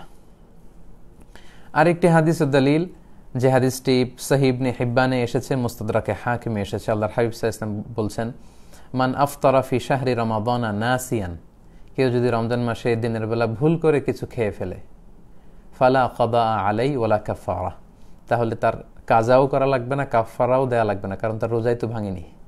তাই ভুল করে খেলে পান করলে রোজা ভাঙে না। এ হচ্ছে প্রথম কথা। দুই নম্বর কথা হচ্ছে যারা বিবাহিত, দিনের বেলা যদি বিবাহিত কেউ ভালোবাসার আতিশায্যে তার স্ত্রীকে জড়িয়ে ধরে কিংবা কিস করে, এই কিসিংয়ের কারণে এবং হাগিংয়ের কারণে, ভালোবাসা প্রকাশ করার কারণে, এগুলোতে রোজা ভাঙে না। কিন্তু আমরা সাজেস্ট করব যে এই জাতীয় কাজে যাতে আমরা দিনের বেলা জড়িয়ে না পড়ি, কারণ আপনি যদি আপনার বিবাহিত স্ত্রীকে জড়িয়ে ধরেন বা কিস করেন, এতে হয়তো আপনি সেক্সুয়ালি আরও এক্সাইটেড হয়ে যেতে পারেন। হয়তো এক পর্যায়ে আপনি একেবারে ফাইনাল ডেস্টিনেশনে চলে গেলে আপনি হয়তো ফিজিক্যাল ইন্টিমেসিতে গেলেন বা ফিজিক্যাল ইন্টারকোর্সে গেলেন, আপনি একটা হারাম কাজ করে ফেলেন। এবং আগেই আমরা এ ব্যাপারে সতর্ক করেছি যে সেক্ষেত্রে আপনার শুধু কাজা করলেই হবে না, কাফারাও দেওয়া লাগবে, এবং এটা একটা বড় ধরনের ওয়ার্নিং এবং মহাবিপদে তখন আপনি পড়ে যাবেন। এজন্য আমরা সাজেস্ট করি যে দিনের বেলায় এই জাতীয় কাজ যেন আমরা না করি। তারপরেও কেউ যদি ভালোবাসার আতিশায্যে দিনের বেলায় আপনার স্ত্রীকে যদি আপনি জড়িয়ে ধরেন বা চুমু খান, এতে কিন্তু আপনার রোজা ইনশাআল্লাহ ভাঙবে না। এর দলিল হচ্ছে সহিহ মুসলিমের হাদিস, আম্মা জান আয়েশা রাদিয়াল্লাহু তাআলা আনহা, আল্লাহ রাসূল সাল্লাল্লাহু আলাইহি ওয়াসাল্লামের প্রিয়তমা সহধর্মিণী, তিনি নিজেই বর্ণনা করছেন যে তিনি বলছেন কানা নবিয়্যু সাল্লাল্লাহু আলাইহি ওয়াসাল্লাম ইউকাব্বিলু ওয়া হুয়া সাইম, আল্লাহ রাসূল সাল্লাল্লাহু আলাইহি ওয়াসাল্লাম রমাদান মাসে দিনের বেলায় আমাকে চুমু দিতেন, ওয়া ইউবাশিরু ওয়া হুয়া সাইম, এবং তিনি আমাকে জড়িয়ে ধরতেন, আগলে রাখতেন রোজা রাখা অবস্থায়। তো এটাই প্রমাণ করে যে চুমু দিলে বা স্ত্রীকে জড়িয়ে ধরলে, কিস করলে বা হাগ করলে এতে করে কিন্তু আপনার রোজা ভাঙবে না। তবে আমরা এটাকে সাজেস্ট করি না, যেহেতু এটার কারণে আপনি সেক্সুয়ালি এক্সাইটেড হয়ে যেতে পারেন এবং আপনি বড় ধরনের কবিরা গুনাহে লিপ্ত হয়ে যেতে পারেন। তবে কারো যদি নিজের ওইরকম কন্ট্রোল থাকে, তাহলে এরকম ঘটনা যদি ঘটে যায় তাহলে আপনার রোজা ভাঙবে না ইনশাআল্লাহ। 3 নাম্বার হচ্ছে ওয়েট ড্রিম, যেটাকে আরবিতে বলে আল ইহতিলাম, বাংলায় অর্থ দাঁড়াবে স্বপ্নদোষ। অর্থাৎ রমাদানের দিনের বেলা আপনি ঘুমিয়ে আছেন, এমন কিছু হয়তো স্বপ্নে দেখেছেন যেটার কারণে আপনার উত্তেজনা চলে এসেছে এবং সিমেন আউট হয়েছে, দেহ থেকে বীর্যপাত হয়েছে। তো এটার কারণে কিন্তু আপনার রোজা ভাঙবে না, কারণ আপনি ঘুমিয়েছিলেন। আমরা শুরুতেই শুনেছি যে রুফি আল কালাম আন সালাসা আনিন নাইমি হাত্তা ইয়াস্তাইকিযা, ঘুমন্ত ব্যক্তির উপর থেকে শরীয়তের বিধানকে রহিত করা হয়েছে যতক্ষণ না সে জাগ্রত হয়। তো ঘুম অবস্থায় তো আপনি ইচ্ছাকৃত এটা করেননি, ফলে এই যে আপনার সিমেন আউট হলো, এতে করে আপনার রোজা ইনশাল্লাহ ভাঙবে না। জাস্ট আপনার জন্য গোসল ফরজ হয়েছে। আমরা জানি যে সিমেন আউট হলে, দেহ থেকে বীর্যপাত হলে গোসল ফরজ হয়। আপনি ঘুম থেকে উঠেই তাড়াতাড়ি গোসল করে নেবেন, এতে আপনার রোজা ভাঙবে না ইনশাল্লাহ। স্বপ্নদোষের কারণে রমাদানের দিনের বেলা স্বপ্নদোষ হলে, যেটাকে ওয়েট ড্রিম বলে, এতে আপনার রোজা ভাঙবে না। 4 নাম্বার হচ্ছে ব্লাড টেস্ট। অনেকে জিজ্ঞেস করে যে হুজুর, রমাদানের রোজা রেখে ব্লাড টেস্ট করা যাবে কিনা? কি মনে হয় আপনাদের, ব্লাড টেস্ট করা যাবে? হ্যাঁ, ঠিকই বলেছেন, ব্লাড টেস্ট করা যাবে। ব্লাড টেস্ট করলে রোজা ভাঙবে না ইনশাআল্লাহ, যেহেতু এটা খুব অল্প পরিমাণের রক্ত নেওয়া হয়। সামান্য কিছু রক্ত নিয়ে সাধারণত এই মেডিকেল টেস্টগুলো করা হয়। এতে রোজাদারের দেহে কোনো প্রভাবও পড়ে না, কোনো দুর্বলতাও আসে না, ফলে আপনার রোজা ভাঙবে না ইনশাআল্লাহ। 5 নাম্বার হচ্ছে অনিচ্ছাকৃত যদি কেউ বমি করে তাহলে রোজা ভাঙবে না। কি কি কাজ করলে রোজা ভেঙে যায়? সেক্ষেত্রে আমরা বলেছিলাম যে ইচ্ছা করে রোজা অবস্থায় যদি কেউ বমি করে তাহলে তার রোজা ভেঙে যায়। তাহলে ওই হাদিস থেকে আমরা বুঝতে পারছি যে অনিচ্ছাকৃত যদি কারো বমি আসে, এবং ওই হাদিসটা আমরা উল্লেখ করেছি যে অনিচ্ছাকৃত যদি কেউ ভমিটিং করে ফেলে তাহলে কিন্তু ওই ভমিটিংয়ের কারণে তার রোজা ভাঙবে না ইনশাআল্লাহ। 6 নম্বরে হচ্ছে নোজ ব্লিডিং, নাক দিয়ে অনেক সময় রক্ত পড়ে অনেকের, এতে রোজা ভাঙবে কিনা? না, এতে যেহেতু অল্প রক্ত, এটা কোনো প্রভাব ফেলে না দেহে, এতে করে ইনশাআল্লাহ রোজা ভাঙবে না। রমজান মাসে অনেকের দাঁত ফেলা লাগতে পারে, রিমুভিং টুথ ডিউরিং রমাদান। তো যদি কারো দাঁত পড়ে যায় বা দাঁত ফেলতে হয়, দাঁত ফেলার কারণে যে সামান্য ব্লিডিং হয়, এতে ইনশাআল্লাহ আপনার রোজা ভাঙবে না। 8 নম্বর হচ্ছে ইনজেকশন। অনেকে এই প্রশ্নটা আমাদের করে থাকেন যে রমাদান মাসে ইনজেকশন পুশ করা যায় কিনা। জি, এটার উত্তর হচ্ছে রমাদানে আপনি ইনজেকশন পুশ করতে পারবেন যদি সেই ইনজেকশনটা সিম্পল পেইন কিলার ইনজেকশন হয়, ব্যথানাশক ইনজেকশন, অথবা অ্যান্টিবায়োটিক ইনজেকশন হয়। এই জাতীয় কোনো মেডিকেশন বা ভ্যাকসিন জাতীয় ইনজেকশন হলে সেটা আপনার রোজা ভাঙবে না ইনশাআল্লাহ। কিন্তু ওই ইনজেকশন যদি স্বাভাবিক ইনজেকশন না হয়ে কোনো এনার্জেটিক ইনজেকশন হয়, যেটার মধ্যে ফুড সাপ্লিমেন্টারি আছে, অথবা যেটার মধ্যে নিউট্রিশিয়াস, যেটা নিউট্রিশন ভ্যালু আছে, পুষ্টিগুণ সম্পন্ন ইনজেকশন। এখন এমনও অনেক ফুড সাপ্লিমেন্টারি ভ্যাকসিন বা ইনজেকশন আবিষ্কার হয়েছে যেটা আপনার দেহে পুশ করলে 3 দিন 4 দিন আপনার ক্ষুধা লাগবে না, পুষ্টি শূন্যতায় ভুগবেন না। এটা এত এনার্জেটিক ইনজেকশন। এই জাতীয় ইনজেকশন দিলে কিন্তু আপনার রোজা ভেঙে যাবে, কারণ তখন আপনি ইনডাইরেক্টলি সেই আল আকল ওয়া শুরব, আমরা শুরুতে যেটা বলেছি, খাওয়া এবং পান করা, অর্থাৎ পানাহার, সেটাই আপনি করছেন। আপনি সরাসরি হয়তো মুখ দিয়ে, খাদ্যনালী দিয়ে আপনার পাকস্থলী বা স্টোমাকে খাবার পাঠাচ্ছেন না, কিন্তু ইনডাইরেক্টলি এনার্জেটিক বা ফুড সাপ্লিমেন্টারি কিংবা নিউট্রিশন ভ্যালু আছে এরকম ইনজেকশন পুশ করে কিন্তু এই খাবার বা পানীয়ের কাজই আপনারা করছেন। তো এই জাতীয় ইনজেকশন হলে রোজা ভেঙে যাবে। কিন্তু এমনি সিম্পলি কোনো ভ্যাকসিন, পেইন কিলার ইনজেকশন, এই জাতীয় সাধারণ ইনজেকশন ইনশাল্লাহ রোজা ভাঙবে না। 9 নম্বর হচ্ছে আমাদের ডেইলি লাইফে কিছু কমন বিষয় আছে যেগুলো আমরা বাসায় বা বাসা বাড়িতে ঘরে ইউজ করি। এগুলোর ব্যাপারে আমরা প্রায় প্রশ্ন শুনি যে এগুলোতে রোজা ভাঙবে কিনা।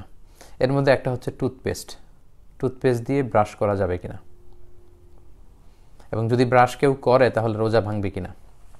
এর উত্তর হচ্ছে কেউ যদি টুথপেস্ট দিয়ে রমাদানে দিনের বেলায় ব্রাশ করে তাহলে তার রোজা ভাঙবে না, তবে এটা মাকরু হবে। এই কারণ এটা খুব ঝাঁঝালো, এটার মধ্যে এক ধরনের স্বাদ থাকে, এবং দিনের বেলা কেন আপনি এটা করবেন? আপনি মেসওয়াক করবেন। আল্লাহ রাসূল সাল্লাল্লাহু আলাইহি ওয়াসাল্লামের সুন্নাহ হচ্ছে মেসওয়াক করা, দাঁতের সুরক্ষা দেয়, দাঁতকে মজবুত করে, দাঁতকে সুন্দর রাখে, দাঁতকে পরিচ্ছন্ন রাখে।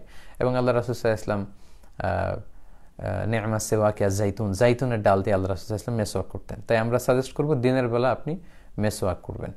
আপনি যদি ব্রাশ করতে চান তাহলে আমাদের সাজেশন হচ্ছে যে সাহারি খাওয়ার পরে, যেহেতু অনেক ফুড পার্টিকেল দাঁতের কণায় জমে থাকে, সাহারি খাওয়ার পরে ফজর শুরু হওয়ার আগে আপনি টুথপেস্ট দিয়ে ব্রাশ করে ফেলেন, সারাদিনের জন্য আপনি ফ্রেশ, আর প্রত্যেক নামাজের আগে আপনি মেসওয়াক করুন। কিন্তু কেউ যদি দিনের বেলা কোনো কারণে টুথপেস্ট দিয়ে ব্রাশ করে ফেলে, এ কারণে তার রোজা ভাঙবে না ইনশাআল্লাহ। তারপর মাউথ ওয়াশ আমরা মাঝে মাঝে ইউজ করি। অনেক সময় বিভিন্ন মিটিংয়ে অনেকে থাকে, কাছাকাছি বসে ঘন্টার পর ঘন্টা কথা বলতে হয়। এই জাতীয় সোশ্যাল এঙ্গেজমেন্টের সময় অনেকে ওই মিটিংগুলোতে যাওয়ার আগে মাউথ ওয়াশ দিয়ে কুলি করে আসে। তো কেউ যদি মাউথ ওয়াশ দিয়ে কুলি করে, তার রোজা ভাঙবে কিনা? না, এতে তার রোজা ভাঙবে না। এক্ষেত্রেও তার রোজা মাকরু হবে, যেহেতু এটার একটা স্বাদ আছে এবং এটা সে না নিলেও পারত। সে যদি মিসওয়াক করতো তাহলেও কিন্তু তার মুখের পরিচ্ছন্নতাটা অর্জিত হতো। এজন্য আমরা রমাদানের দিনের বেলায় টুথপেস্ট এবং মাউথ ওয়াশ এগুলো ব্যবহার করার ক্ষেত্রে উৎসাহিত করি না, অনুৎসাহিত করি। আমরা সবসময় মেসওয়াকের কথা বলি।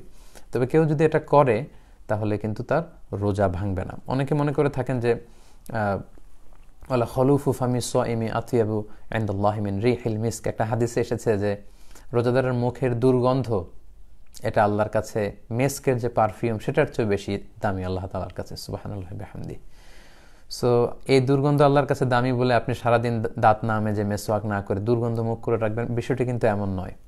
এটা বলা হয়েছে ফামি সাইম, রোজাদারের মুখের গন্ধ, যেটা সারাদিন ফাস্টিং এর কারণে তার পাকস্থলী থেকে একটা ব্যাড স্মেল বা ব্যাড ওডর আসে। স্বাভাবিক যে গন্ধটা, সেটা হচ্ছে আপনি সবসময় মেসওয়াক করার পরেও সারাদিন ফাস্টিং এর কারণে এক ধরনের গন্ধ আসবে সেটা। তাই বলে আপনি দাঁত পরিষ্কার না করে নিজেকে অপরিচ্ছন্ন রেখে কিন্তু অন্য কাউকে কষ্ট দিতে পারবেন না। তাহলে টুথপেস্ট এবং মাউথ ওয়াশ ইউজ করলে রোজা ভাঙে না, কিন্তু এটাকে আমরা অনুৎসাহিত করি। এবং টুথপেস্ট দিয়ে ব্রাশ করতে চাইলে বেটার আপনি সাহারি খাওয়ার পরে ফজর শুরু হওয়ার আগেই আপনি এটা শেষ করে ফেলবেন। আমরা দিনের বেলা মেসওয়াকের ব্যাপারে সবসময় উৎসাহিত করে থাকি। মেসওয়াক এটা দাঁতের জন্য ভালো এবং এটা আল্লাহ রাসূল সাল্লাল্লাহু আলাইহি ওয়াসাল্লামের সুন্নাহ, ডিরেক্টলি সুন্নাহ। সো সেটা করবেন ইনশাআল্লাহ। এরপর অনেকে প্রশ্ন করে থাকেন আতর দেয়া যাবে কিনা, পারফিউম দেয়া যাবে কিনা। হ্যাঁ, রমাদানের রোজা রেখে আতর ব্যবহার করা যায়, পারফিউম ব্যবহার করা যায়। আল্লাহর হাবিব সাল্লাল্লাহু আলাইহি ওয়াসাল্লাম রমাদানেও তিনি আতর ব্যবহার করতেন, এতে আপনার রোজা ভাঙবে না। এরপর চোখের ড্রপ, চোখের সমস্যার কারণে আমাদের অনেকের চোখের ড্রপ ইউজ করা লাগে, এতে রোজা ভাঙবে কিনা? না, এতে রোজা ভাঙবে না। সুরমা দিলে রোজা ভাঙবে না। মেয়েরা যদি চোখের সৌন্দর্যের জন্য আইলাইনার ইউজ করে, এগুলোতে রোজা ভাঙে না।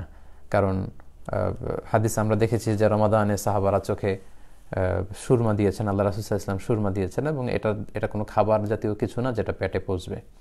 সো আই ড্রপ দেয়া যাবে, এতে রোজা ভাঙে না। সুরমা দেয়া যাবে, এতে রোজা ভাঙে না। আইলাইনার এগুলো ইউজ করা যাবে, রোজা ভাঙে না। আরেকটা কমন প্রশ্ন সব সময় আমাদেরকে জিজ্ঞেস করে যে আমার আম্মা অসুস্থ, ডায়াবেটিক্সের পেশেন্ট, ইনসুলিন দেয়া যাবে কিনা। রমাদানে এটা একটা কমন কোশ্চেন, কারণ ডায়াবেটিক্স এটা এখন একটা বাংলাদেশের জাতীয় রোগে পরিণত হয়েছে। আমাদের ঘরে যারাই কিছুটা বয়স্ক, আমাদের আব্বা আম্মা দাদা দাদি অনেকেই কিন্তু এই ডায়াবেটিক্স আক্রান্ত। তো ডায়াবেটিক পেশেন্টের জন্য কিন্তু এই ইনসুলিনটা ব্যবহার করতে হয়। এই ইনসুলিন ব্যবহার করলে রোজা ভাঙে না, কারণ এটা কোনো ধরনের খাবার জাতীয় জিনিসও না, এটা পাকস্থলীতেও পৌঁছে না, এটা চামড়ার মধ্যে দেয়া হয়, গোশতের ভেতরে এটা ঢুকে, ফলে ইনসুলিন দিলে রোজা ভাঙবে না ইনশাআল্লাহ। 10 নম্বর হচ্ছে অনেক সময় যারা রান্না করেন, এই ব্যাপারটা যারা রান্না করেন, যারা শেফ, রেস্টুরেন্টের শেফ, বাবুর্চি, তাদের ক্ষেত্রে প্রযোজ্য। অনেক সময় রমাদানের দিনের বেলা রান্না করতে হয়, সেক্ষেত্রে তিনি লবণ হলো কিনা, স্পাইসি হলো কিনা, এই স্বাদটা জিহ্বা দিয়ে আন্দাজ করতে পারবেন কিনা, এতে কি রোজা ভাঙবে? উত্তর হচ্ছে না, এতে আপনার রোজা ভাঙবে না ইনশাল্লাহ। এটাকে আরবিতে বলে তাযাউক, স্বাদ নেয়া। জিহ্বা দিয়ে আপনি টেস্টটা দেখলেন যে লবণ কতটুকু হয়েছে। এটা আমাদের প্রায়ই হয়। হয়তো বাসায় আপনি 20-25 জনকে ইফতারের জন্য দাওয়াত করলেন। এখন অবশ্য লকডাউনের কারণে এটা হচ্ছে না, বা ইফতারের প্রোগ্রামগুলো হচ্ছে না। বাসায় যদি 20-25 জনকে দাওয়াত করেন এবং তারা এসে খাবে, ওই খাবারটাতে যদি খুব বেশি লবণ হয়ে যায় তাহলে মেহমানদের কষ্ট হবে। এজন্য জিহ্বার একেবারে সামনের অংশ দিয়ে জাস্ট লবণটা ঠিক আছে কিনা বা স্পাইসিটা ঠিক আছে কিনা এটা আপনি দেখে সাথে সাথে কুলি করে ফেলবেন, এতে আপনার রোজা ভাঙবে না। অথবা ইফতারের প্রোগ্রামে লেটসে 500 মানুষের বিরিয়ানি রান্না করা হবে, এখন এটাতে যদি লবণ বেশি হয়ে যায় তাহলে তো 500 মানুষের রোজাদারের কষ্ট হবে। এজন্য যিনি শেফ আছেন, কুক আছেন, বাবুর্চি, তিনি লবণটা দেখার জন্য জিহ্বার একেবারে সামনের অংশ দিয়ে একটু টেস্ট করতে পারবেন, দেখবেন এবং দেখেই আন্দাজ করেই সাথে সাথে কুলি করে ফেলবেন যাতে ভিতরে কিছু চলে না যায়। এই যে আপনি ট্রাই করলেন, টেস্ট করলেন লবণটা, এই তাদাউক যেটাকে বলে আরবিতে, এই তাদাউকের কারণে কিন্তু আপনার রোজা ভাঙে না। কারণ আল্লাহ রাসূল সাল্লাল্লাহু আলাইহি ওয়াসাল্লাম তিনি রমাদানে দিনের বেলায় মেসওয়াক করতেন কাঁচা জাইতুনের ডাল দিয়ে। তো যারা জাইতুনের কাঁচা ডাল দিয়ে মেসওয়াক করেন তারা দেখবেন যে এটার মধ্যে একটা লবণাক্ত স্বাদ আছে, একটা ঝাঁজ আছে। তো এই ঝাঁজ কিন্তু মেসওয়াক করতে গেলে জিহ্বায় লাগে, এতে আমাদের রোজা ভাঙে না। পাশাপাশি আমাদের বাংলাদেশে অনেক জায়গায় দেখবেন যে কিছু কিছু টিউবওয়েলের পানি খুব লবণাক্ত বা একটু মিষ্টি মিষ্টি। তো এই সমস্ত লবণাক্ত পানি দিয়ে কিন্তু অজু করা যায়। তো অজু করার জন্য যখন আপনি কুলি করলেন, ওই কুলি করাতে কিন্তু লবণাক্ত পানির স্বাদ আপনার জিহ্বায় লাগে, কিন্তু ওই জিহ্বায় লাগার কারণে কিন্তু আমাদের রোজা ভাঙে না। তো সে কারণেই যদি খাবারের লবণ ঠিক আছে কিনা এটা দেখার জন্য জিহ্বার সামনের অংশ দিয়ে যদি আপনি জাস্ট সিম্পলি একটু ট্রাই করেন, দেখেন, সাথে সাথে কুলি করে ফেলেন, এতে রোজা ভাঙবে না ইনশাআল্লাহ। আমি আমার লাইভের একেবারে শেষ পর্যায়ে চলে এসেছি। এবার কিছু ডিসপিউটেড ইস্যু নিয়ে কথা বলবো, অর্থাৎ এতক্ষণ যা বলেছি এগুলো খুব সুস্পষ্ট, এগুলোর ব্যাপারে তেমন কোনো মতবিরোধ নেই। এবার বলবো কিছু বিষয় আছে যেগুলো নিয়ে স্কলারদের মধ্যে মতবিরোধ আছে। সেক্ষেত্রে আমি আমার ব্যক্তিগত তেমন কোনো অপিনিয়ন দিতে চাচ্ছি না, আমি স্কলারদের কি মতামত আছে আপনাদের সাথে একটু করে শেয়ার করব। যে সমস্ত বিষয়ে মতবিরোধ আছে যে এগুলোতে রোজা ভাঙবে কি ভাঙবে না, এবং এ ব্যাপারে প্রায় আমরা অনলাইনে কথা শুনি এবং আমাদেরকে প্রশ্ন করা হয়, এর মধ্যে একটি হচ্ছে ইনহেলার অথবা নেবুলাইজার ফর অ্যাজমা পেশেন্ট, যাদের হাঁপানির রোগী আছে, শ্বাস নিতে কষ্ট হয়। এই ইনহেলার দিলে রোজা ভাঙবে কিনা, ইনহেলার যদি কেউ দেয় এতে করে রোজা ভাঙবে কিনা। এক্ষেত্রে কথা হচ্ছে, স্কলারদের অপিনিয়ন হচ্ছে যদি এটা স্বাভাবিক ইনহেলার হয়, অর্থাৎ পাফার ইনহেলার বলে, যেটা দিয়ে শুধু অক্সিজেন প্রেস করা হয়, এতে রোজা ভাঙবে না ইনশাআল্লাহ। কিন্তু যদি ভ্যাপোরাইজেশন থাকে, মানে এক ধরনের ধোঁয়া যেখানে মেডিসিনের পার্টিকেল থাকে এবং এটার সমূহ সম্ভাবনা আছে পাকস্থলীর ভেতরে চলে যাওয়ার, পাশাপাশি ড্রাই পাউডার ইনহেলার যেটাকে ডিপিআই বলে, ক্যাপসুল সেট করে তারপরে এই ইনহেলারটা ব্যবহার করতে হয়, এ জাতীয় ইনহেলার যদি হয় তাহলে এটার পার্টিকেল স্টোমাকে চলে যাওয়ার সম্ভাবনা বেশি, ফলে এতে করে রোজা ভেঙে যাবে। সো এটা একটা ডিসপিউটেড ইস্যু, স্কলারদের মধ্যে এ ব্যাপারে মতবিরোধ রয়েছে। যেমন শায়েখ বিন বাজ, মোহাম্মদ ইবনে সালিহ আল উসাইমিন এবং the standing committee for issuing ফাতোয়াজ in Saudi Arabia, তাদের মতে ইনহেলার যদি ইউজ করা হয় অ্যাজমা পেশেন্টের জন্য তাহলে রোজা ভাঙবে না, কারণ এটা প্রেস করলে এটা ফুসফুসে যায়, এটা স্টোমাকে যায় না, ফুসফুসকে প্রসারিত করার জন্য ব্যবহৃত হয়। তাদের মতে ইনহেলার ব্যবহার করলে রোজা ভাঙবে না। তাহলে ডিসপিউটেড ইস্যুগুলোর এক নম্বরটা আমরা শুনলাম। 2 নম্বর হচ্ছে সাপোসিটরি, যেটাকে অনেক সময় ডুশো বলি আমরা বাংলায়। প্রচণ্ড গায়ে ব্যথা কিংবা প্রচণ্ড জ্বর, তো এই জ্বরকে থামানোর জন্য স্বাভাবিক ওষুধে যখন রোগী সুস্থ হচ্ছেন না, তখন ফাইনালি ডাক্তার তাদেরকে ডুশ ইউজ করতে বলে, সাপোসিটরি ইউজ করতে বলে। অ্যানাল পেইন, অ্যানাল মেডিসিন যেটা অ্যানাল পিল, অর্থাৎ পথে পায়খানার রাস্তা দিয়ে এই ডুশটা ঢোকানো হয়। তো এটাও কিন্তু ডিসপিউটেড ইস্যু। সেক্ষেত্রে ইবনু তাইমিয়া রহিমাহুল্লাহর মতামত হচ্ছে এতে করে রোজা ভাঙবে না, কিন্তু হানাফি ফতোয়া অনুযায়ী পথ দিয়ে এই জাতীয় ওষুধ ঢুকালে এতে রোজা ভেঙে যায়। তো সেক্ষেত্রে আমরা বলতে পারি যে সাধারণত সাপোসিটরি দেয়া হয় কিন্তু খুব ইমার্জেন্সি পিরিয়ডে, সে যখন প্রচণ্ড রোগী, প্রচণ্ড জ্বর তার গায়ে, তো সেক্ষেত্রে তো আপনার জন্য রোজা ভাঙার সুযোগ দেয়া হয়েছে। আপনি যদি খুব বেশি অসুস্থ হয়ে যান, আমরা মারিদের ডিসকাশন আমরা বলেছি, প্রচণ্ড যখন অসুস্থ হয়ে যাবেন তখন তার জন্য রোজা ভাঙা জায়েজ, আপনি সাপোসিটরি নিয়ে পরে কাজা করে নিলেই হবে ইনশাআল্লাহ। 3 নম্বর হচ্ছে এয়ার ড্রপ। আমরা নাকের ড্রপের ব্যাপারে বলেছি যে nose is a gateway to reach to the stomach, নাক দিয়ে খাদ্যনালীতে খাবার পাঠানো যায় এবং এটা একটা গেটওয়ে স্টোমাকে পৌঁছার। সো নাকের ড্রপ তো রোজা ভেঙে যাবে। কিন্তু এয়ার ড্রপ, কানের ড্রপের ব্যাপারে স্কলারদের মধ্যে মতবিরোধ রয়েছে। মডার্ন স্কলারদের মতে কানের ড্রপ দিলে রমাদানের দিনের বেলায় যদি কেউ ড্রপ ইউজ করে তাহলে রোজা ভাঙবে না, কিন্তু হানাফি মাযহাব মতে কিন্তু রোজা ভেঙে যাবে। হানাফি বিভিন্ন ফতোয়ার কিতাবে এ ব্যাপারে আলোকপাত করা হয়েছে যে কানে তেল দিলে বা এই জাতীয় ওষুধ ইউজ করলে এতে রোজা ভেঙে যাবে। আমরা সেক্ষেত্রে হানাফি মাযহাবের একটা প্রসিদ্ধ ফিকার কিতাব হেদায়ের কথা উল্লেখ করতে পারি, যেটা বাংলাদেশে কওমিতেও পড়ায়, আলিয়াতেও ফাজিলে এটা পড়ানো হয়। তো সেখানে ওনারা উল্লেখ করেছেন যে কানে তেল দিলে বা ওষুধ ইউজ করলে এতে করে রোজা ভেঙে যায়। হেদায়ের একটা টেক্সট হচ্ছে ওমান ইহতাখানা আউইস তাআতা আও আখতারা ফি উযুনিহি দুহুনান আফতারা, কানে তেল দিলে বা ওষুধ ঢুকালে রমাদানের দিনের বেলা তাহলে তার রোজা ভেঙে যাবে। ওয়ালা কাফারাতা আলাই, শুধু এই রোজাটা ভাঙার কারণে তার কাফারা দিয়ে দিলেই হবে, তার আর কাজা করা লাগবে না। তাহলে এই ডিসপিউটেড ইস্যুটার ক্ষেত্রে আমরা মেজরিটি স্কলারদের দেখলাম যে কানে ড্রপ দিলে রোজা ভাঙে না, কিন্তু হানাফি ফতোয়া অনুযায়ী রোজা ভেঙে যাবে। 3 নম্বর হচ্ছে হার্টের যে পেশেন্টরা আছে তাদের হার্ট অ্যাটাক থেকে বাঁচানোর জন্য এক ধরনের ট্যাবলেট ইউজ করা হয়, এটাকে নাইট্রোগ্লিসারিন ট্যাবলেট বলে। এই নাইট্রোগ্লিসারিন ট্যাবলেটটা জিহ্বার নিচে রাখা হয়, এটা খাওয়া হয় না। তো জিহ্বার নিচে রাখলে এই দেহ এটাকে অ্যাবজর্ব করে আর্টারির মধ্যে যে ব্লক পড়েছে ব্লক ছুটায় দেয় এবং হার্টের মধ্যে রক্তের পাম্পিংটাকে আরও বাড়িয়ে দেয়। তো it doesn't have any function to the stomach, এটা আসলে এটা কোনো খাবারও না, এটাকে গিলেও ফেলা হয় না, আর এটা স্টোমাকেও যায় না। তাই আধুনিক স্কলাররা বলেছেন যে এই নাইট্রোগ্লিসারিন ট্যাবলেট যারা হার্ট পেশেন্ট, চেস্টের ভেতর যে পেইন হয় এগুলোকে রিমুভ করার জন্য এই নাইট্রোগ্লিসারিন ট্যাবলেটে রোজা ভাঙবে না ইনশাল্লাহ। 4 নম্বর হচ্ছে কাপিং, মানে এটাকে বলা হয় আল হিজামা, শিঙ্গা নেওয়া। দেহে অনেক সময় খুব পেইন হয়, তো এই পেইন রিলিফের জন্য শিঙ্গা লাগানো হয়। তো এই শিঙ্গা লাগালে রোজা ভাঙবে কিনা, এক্ষেত্রে এটাও ডিসপিউটেড ইস্যু। হানাফি মাযহাব মতে শিঙ্গা লাগালে রোজা ভাঙে না, কিন্তু হাম্বলি মাযহাব মতে রোজা ভেঙে যায়। হাম্বলি মাযহাব তারা একটা স্ট্যান্ডার্ড সেট করেছে, তারা বলেছে যে অল্প ব্লিডিং হলে রোজা ভাঙে না, কিন্তু ব্লিডিংটা যদি খুব বেশি হয়, কাপিং অর্থাৎ শিঙ্গা লাগালে যে পরিমাণে রক্ত দেহ থেকে বের হয় ওই পরিমাণে হয়ে যায়, তাহলে তাদের মতো রোজা ভেঙে যাবে। তো শিঙ্গা লাগানো বা কাপিংটা হচ্ছে হাম্বলি মাযহাবে একটা স্ট্যান্ডার্ড, এবং আধুনিক স্কলাররাও এটাকে স্ট্যান্ডার্ড ধরে অল্প রক্ত যদি পড়ে দাঁত থেকে, নাক থেকে বা ব্লাড টেস্ট করার জন্য এতে রোজা ভাঙবে না। কিন্তু কাপিং পরিমাণ হেজামা করলে, শিঙ্গা লাগালে যে পরিমাণে বেশি রক্ত বের হয়, এই বেশি রক্ত বের হলে কিন্তু রোজা ভেঙে যাবে বলে মডার্ন স্কলাররা, বিশেষ করে হাম্বলি মাযহাবের স্কলাররা মতামত দিয়েছেন। কিন্তু হানাফি স্কুল অফ থট অনুযায়ী ইনশাআল্লাহ আপনি যদি শিঙ্গা লাগানোর প্রয়োজনও পড়ে দিনের বেলায়, আপনার রোজা ভাঙবে না ইনশাআল্লাহ। 5 নাম্বার হচ্ছে ডোনেটিং ব্লাড, রোজা রেখে আপনি ব্লাড ডোনেট করতে পারবেন কিনা, এটাও একটা ডিসপিউটেড ইস্যু।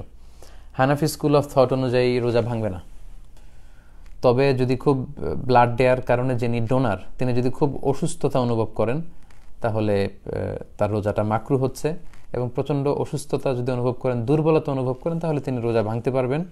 দুর্বলতার কারণে পরবর্তীতে এই রোজাটি তার কাজা করে নিতে হবে। এটা হচ্ছে হানাফি স্কুল অফ থটের ফতোয়া।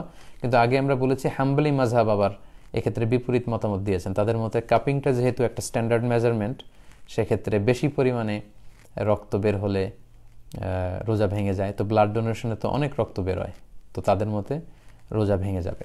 এই যে সর্বশেষে আমি মতবিরোধপূর্ণ কয়েকটি বিষয় আমি উল্লেখ করলাম, মডার্ন স্কলারদের মতামত দিয়েছে, আমার ব্যক্তিগত কোনো মতামত এখানে আমি উল্লেখ করিনি, যেগুলোর কয়েকটি মতামতের ক্ষেত্রে আমাদের ভারতবর্ষের স্কলারদের কিংবা হানাফি স্কুল অফ থটের যে ক্লাসিক্যাল বুকগুলো আছে সেখানে কিছু মতবিরোধ পাওয়া যায়।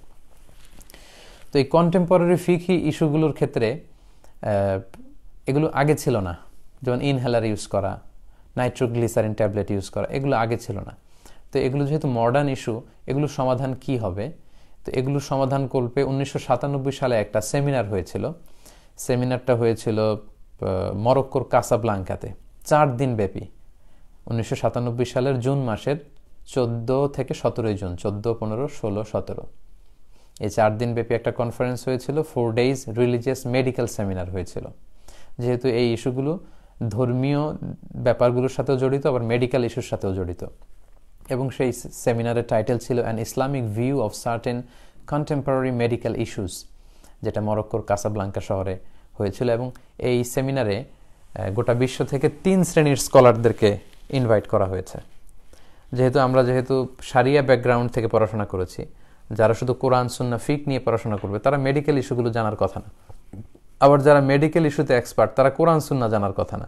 তো এই জন্য এই সেমিনারটিতে, ইন্টারন্যাশনাল এই সেমিনারটিতে 3 শ্রেণীর স্কলারদেরকে 1997 সালে মরক্কোর কাসাব্লাঙ্কা শহরে ইনভাইট করা হয়েছিল তাদের রিসার্চ জমা দেওয়ার জন্য। সেখানে তারা ইসলামিক জুরিস্ট মানে শরিয়া এক্সপার্ট, কোরআন সুন্নাহ এক্সপার্ট তাদেরকে দাওয়াত করেছিল। দ্বিতীয়ত তারা মেডিকেল প্র্যাকটিশনারদেরকে দাওয়াত করেছিল, ডাক্তারদেরকে, পাশাপাশি ফার্মাকোলজিস্ট যারা ড্রাগ এক্সপার্ট অর্থাৎ মেডিসিনে এক্সপার্ট, কোন মেডিসিনের কী ধরনের ইম্প্যাক্ট দেহের কোন জায়গায় পৌঁছে কিভাবে কাজ করে। মুসলিম জুরিস্ট, মেডিকেল প্র্যাকটিশনার এবং ফার্মাকোলজিস্ট যারা ঔষধের ব্যাপারে এক্সপার্ট, এই 3 শ্রেণীর স্কলাররা সেই সেমিনারে গবেষণা শেষে যে মতামত দিয়েছেন, ওনাদের মতামত হচ্ছে এই ডিসপিউটেড ইস্যুগুলোর ক্ষেত্রে যে কানে যদি আপনি ড্রপ ইউজ করেন তাহলে আপনার রোজা ভাঙবে না। নারীদের ভ্যাজাইনাল কোনো ধরনের মেডিসিন যদি জনিপথ দিয়ে দেহের ভেতরে ঢুকানো হয়, তারা বলেছেন যে সেটা সর্বোচ্চ তাদের গর্ভাশয়ে পৌঁছবে বা জরায়ুতে পৌঁছবে, এতে রোজা ভাঙবে না। এবং এই যে নাইট্রোগ্লিসারিন ট্যাবলেটের কথা আমরা বলেছি, হার্টের পেশেন্টদের জিহ্বার নিচে রাখলে এটা দেহ অ্যাবজর্ব করে ফেলে, এটা স্টোমাকে যায় না, এটা কোনো ধরনের খাবারও না, ওনারা বলেছেন এতে করে রোজা ভাঙবে না। এবং সেখানে ওনারা বলেছেন যে ইনহেলার দিয়ে, স্বাভাবিক ইনহেলারের যে ইউসেজ, এতে করে রোজা ভাঙবে না। তো এই ওনারা যেই ধরনের মতামত ব্যক্ত করেছেন, একটা ইন্টারন্যাশনাল কাউন্সিল অফ ইসলামিক ফিক একাডেমি আছে, আপনারা এটার নাম শুনে থাকবেন, ওনারাও ওনাদের রেজলিউশনে এই একই মতামত উল্লেখ করেছেন যে এই কন্টেম্পোরারি ইস্যু যেগুলোতে হয়তো ইসলামিক স্কলাররা এই ব্যাপারে খুব ভালো জানে না, সো আবার মেডিকেল স্পেশালিস্ট যারা, তারাও ইসলামিক বিষয়ে জানে না, ফলে এই 3 ধরনের স্কলারদেরকে এনে ওই কনফারেন্স থেকে এই সিদ্ধান্তে ওনারা স্কলাররা উপনীত হয়েছে। সেখানে মুসলিম জুরিস্টরা ছিলেন, মেডিকেল প্র্যাকটিশনাররা ছিলেন এবং ফার্মাকোলজিস্টরা মিলে ওনারা কিন্তু এই সমস্ত বিষয়ে ঐকমত্যভাবে মতামত পোষণ করেছেন মডার্ন স্কলাররা, যে এই জাতীয় এই যে নাইট্রোগ্লিসারিন বা ভ্যাজাইনাল কোনো মেডিসিন কিংবা এয়ার ড্রপ বা ইনহেলার, এতে করে ইনশাআল্লাহ রোজা ভঙ্গ হবে না। তো আশা করি এই বিষয়টি সম্পর্কে আমরা মোটামুটিভাবে সম্যক একটা ধারণা লাভ করতে সক্ষম হয়েছি। সম্মানিত সুদীপ, শেষে যারা যুক্ত হয়েছেন তাদের উদ্দেশ্যে বলি, আমরা আজকে বেসিক্যালি ফিকহু সিয়াম নিয়ে কথা বলেছি, আর আমরা বলেছি যে ফিকহু সিয়াম অনেক ব্রড একটা ইস্যু, সো এখানে রোজার সব মাসাইল নিয়ে আলোচনা করাটা দুষ্কর। সেক্ষেত্রে আমরা কাদেরকে এই সিয়ামের ব্যাপারে ছাড় দেওয়া হয়েছে এবং কি কাজ করলে রোজা ভেঙে যায় এবং কি কাজ করলে রোজা ভেঙে যাবে না, এই বিষয়ে আমরা আলোচনা করবার চেষ্টা করেছি। আশা করি এই বিষয়গুলো সম্পর্কে আপনাদের একটা মোটামুটি ধারণা হয়েছে। তারপরেও সিয়ামের মাসআলা রিলেটেড যদি স্পেসিফিক কোনো কোশ্চেন থাকে, তাহলে আমি বলবো আপনি যে দেশে আছেন, আপনি যদি ইউকেতে থাকেন বা ইউএসএ থাকেন কিংবা বাংলাদেশে থাকেন, আপনার স্পেসিফিক কোশ্চেন নিয়ে আপনি আপনার স্থানীয় কোনো মুফতি বা স্থানীয় স্কলারদের সাথে যোগাযোগ করতে পারেন, যারা হয়তো আপনার ব্যক্তিগত যে স্পেসিফিক কোশ্চেন সেটার আলোকে বিস্তারিত আপনাকে আরও জানাতে পারবে। আশা করি আজকের এই লাইভটির মধ্য দিয়ে আপনারা ফিকহু সিয়ামের এই 3টি পার্ট সম্পর্কে মোটামুটি একটি ধারণা লাভ করেছেন, এবং আমি আশা করব আপনারা লাইভটি সবাই শেয়ার করে দিবেন, যাতে করে অন্যান্য দিনী ভাই এবং বোনেরাও আমাদের এই লাইভটি থেকে উপকৃত হতে পারে। সম্মানিত সুদী, আমরা অলরেডি 2টি লাইভ করে ফেলেছি, আমরা রমাদানে হয়তো আরও 3টি বৃহস্পতিবার পাবো, তার মানে মিজানুর রহমান আজহারি এই পেজ থেকে আমরা আরও 3টি লাইভ করবো ইনশাআল্লাহ। আগামী 3টি লাইভে আমরা ধারাবাহিকভাবে জাকাত নিয়ে আলোচনা করব।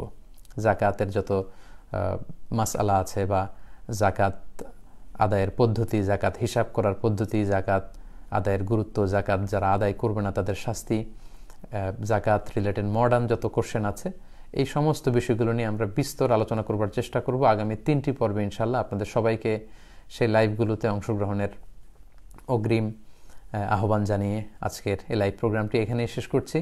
আপনারা সবাই ভালো থাকবেন, সুস্থ থাকবেন, সুন্দর থাকবেন। সুবহানাকাল্লাহুম্মা ওয়া বিহামদিকা আশহাদু আল্লা ইলাহা ইল্লা আনতা আস্তাগফিরুকা ওয়া আতুবু ইলাইক।